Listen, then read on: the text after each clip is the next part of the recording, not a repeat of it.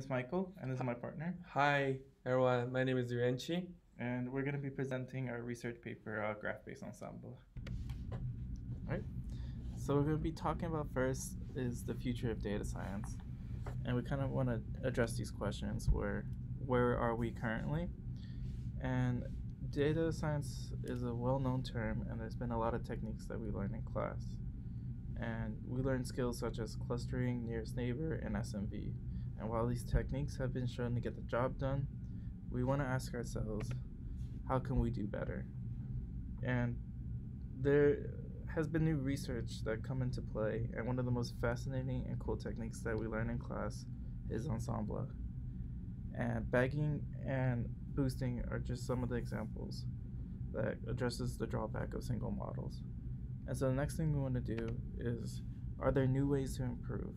So we don't want to reinvent the wheel, but we want to find a unique way to solve ensemble models that we didn't address in class. And so we propose the graph-based ensemble. And the question is, but wait, how do we do that? And lucky for us, this field has had some research done in the past.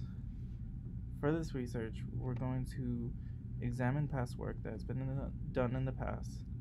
We're going to be defining our problem as a bipartite graph. And by defining it as a bipartite graph, we can break the problem down. And we're going to implement our own algorithm inspired by the previous work. And so that brings us to our problem statement, which is going to be how to create an efficient graph-based ensemble to classify data. And our paper is going to be looking at a research paper called Graph-Based Consensus Maximization among supervised and unsupervised models. And the authors for this paper is Jing Zhou, Feng Wang, Wei Pham, and Yozu Sun. So exactly what was their work and what did they do? They created a bipartite graph that solves an optimization problem. Their paper mainly focused on the smoothness of the graph, and the goal was to create an iterative propagation instead of using a majority vote. So our project setup is going to start out with our approach, where we're going to propose an algorithm that takes advantage of a bipartite graph to do label propagation and combining supervised and unsupervised algorithms to build a probabilistic matrix to predict class labels. And this is where we're gonna just mention a couple of the similarities just to give credits to the past work. So something that we took from them is using the bipartite graph to solve the problem. And we're both gonna be using our own type of propagation to break down the problem. And this is where I'm gonna pass it to my partner to talk about the actual implementation. So here is visualization of our bipartite graph. We basically have two sides of nodes. The left side is the object of the data side. The right side is classes and clustering groups. We first train our supervised classifiers and predict labels to the objects. Then we cluster the whole data set to several clusters. In this case, we have two clusters, cluster 0 and cluster 1. After that, we add edges like this from each objects and assign labels or clusters on the right side. Then we have this beautiful bipartite graph up here. Next, we'll start building our probability matrix. You see this equation, each entry xij represents the probability of this object I being assigned to label j, which is equal to the addition of the probability of this object to be assigned as label j plus the average probability of the group of this object belongs to be assigned as label j. And here is the notation table for the notation we used, and here's the pseudocode we wrote for our algorithm. And this is what the probability matrix look like.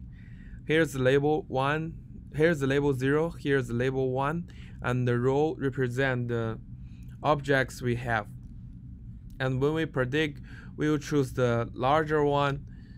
We will choose the one which will choose the label with larger probability to be predicted as the label we predict. Here are the libraries we use for experiments. We use sklearn for supervised and unsupervised models, and we use the network X for building the peptide graphs. Here are the dataset we use for our experiment. First one is the IMVD dataset, text dataset with binary label, and it was from Kaggle. Another dataset we use for our test experiment was the forest cover type dataset. It was an imbalanced dataset with multi-classes from 1 through 7 and with only 54 features, and it was also from Kaggle. And here are the results of the experiment. The first figure showed us we didn't beat all the baseline algorithm in the binary classification, which is the IMVD dataset classification.